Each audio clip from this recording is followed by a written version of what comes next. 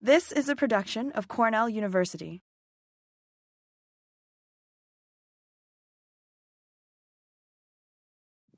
It's pruning season, and I wanted to show you what the vine looks like before we prune, during prune, and after pruning. So this is a pretty standard grapevine here for the Finger Lakes. We're in a Riesling block. This is called a double Guyot, or a two-tier flat bow system. So this was a cane pruned vine last season. And so here's our first cane that comes out. This is another cane here, and then a cane here too. And from our canes we grew the shoots right here. These are some nice shoots. And on the shoots are buds. And so basically our fruiting zone was right through here. So our buds would have gone leaf, leaf, and then cluster, cluster. And you can see where some clusters came off here. And then it would go up from there. So up above here, this was all leaf area. Our fruit was in here, hidden in some leaves. So now what we need to do is prune these so that we are laying out some canes again for this year. So I'm going to move up the row here. I prepared a vine and cut out a little bit of the stuff around it so that you can better see what we're doing. So here's a vine that I'm preparing for pruning. So what we want to do is get rid of these old canes, and we need to lay down new canes so that they'll produce shoots this year. So we're going to look at what we have that's going to be decent for laying down. And in this case, this wood is quite poor. I just snapped it as I was bringing it around the wire. But it has gray wood that's up here. And so that means that the cane is basically dead or is in very poor shape. So this is not going to work to be a cane to lay down there because none of that is going to grow. That's all gray when you cut through there. So that's not going to work for me to lay it down. So we're looking for something to lay down here. I don't particularly want to use this one for two reasons. One is that it's very thick in diameter. This is what we call bullwood. And we want something that's a little more narrow, like this. The second reason is that this is quite far out from this region that we call the head of the vine. And if we use this one, then we'll have no fruit production along this area. So that's not great either. So basically there's nothing on this cane that I can use. So I'm going to cut it out. We don't need any of this down here. So I'm just going to get rid of some of this. Clean it up and get it out of here. And get rid of the rest of this cane too. You can see it actually entwines into the neighboring vine. So that's gone. And what we're going to have to do is find something else to lay down in its place. And in this case, this might be a pretty decent choice. It's got some nice paraderm, as we would say, this nice brown wood along here, and would probably tie out reasonably well here. It gets a little gray at the end, but it might be our best choice, I think, for what's going to go along here. So for now, I'm going to go like this and get rid of this gray stuff at the end.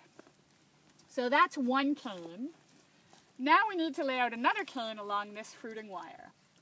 This one looks not too bad, a little speckled, a little thicker than I would like, but we don't really have any good options left here. So I'm going to get rid of this, cut off this old cane. It's just easier to get these out of the way by cutting. And that one's gone, and I think the plan's going to be to lay this one down. Got to get it through our catch wires here. Got to clip on our wires. So this one's clearly a little long. It goes into the next vine, so I'm going to snip that off there. So that will go down along that wire. This one along here. So moving to the other side of the vine, we're looking for some canes to lay down. We've cut this one off already. We've got some nice gray wood here that we know is not going to produce very good buds or shoots. It's actually got some spots from Phomopsis right along the cane here, and so that is probably why the cane is mostly dead. So in this case, we're looking for 2 canes that are close to the head of the vine that we can lay down on these fruiting wires. So let's see, this one does not look too bad. That one is gray at the top, so that's not going to be very good. And then this one gets out a little bit far. So in this case, I think this is probably my best shot. I'll get this out of here.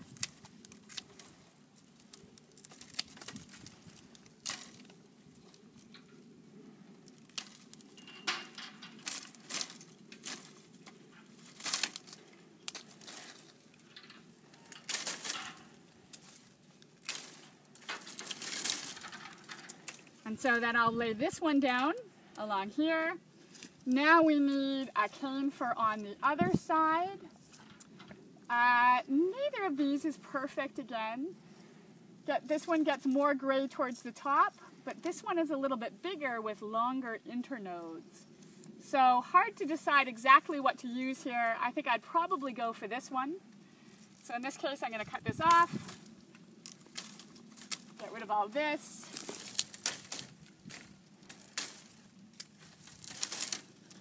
Clean up this mess. You can see this is all dead wood. It's had Phomopsis on it.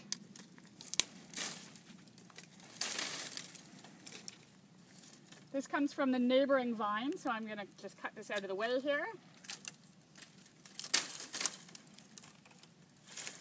And this here is actually a really, really long shoot.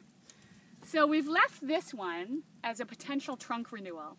So often our trunks will get damaged from the cold. In the Finger Lakes region, we normally leave a couple of trunks so that we have a backup. If one gets damaged, we've still got another one. We've left this here in case we want to replace one of the trunks. In this case, it's not necessary. There's no visible damage here. Having said that, when there's cold damage on a trunk, it can often show up a couple of years later. But this is actually this huge shoot that comes up and across here. So I'm going to get rid of this whole thing, cut it out of the way. I'm going to leave a bud down here though, so that we can use this as a potential renewal again.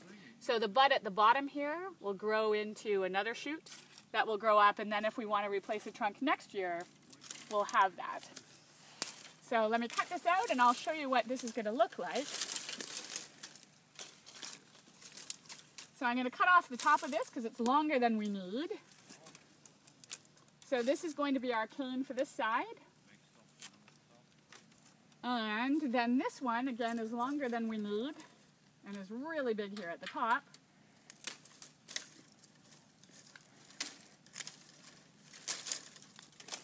But this is going to be our cane that wraps along this fruiting wire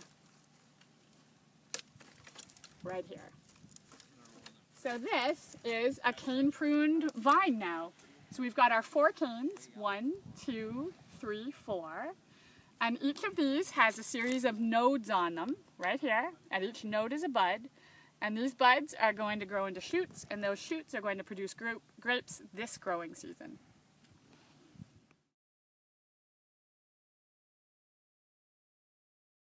This has been a production of Cornell University, on the web at cornell.edu.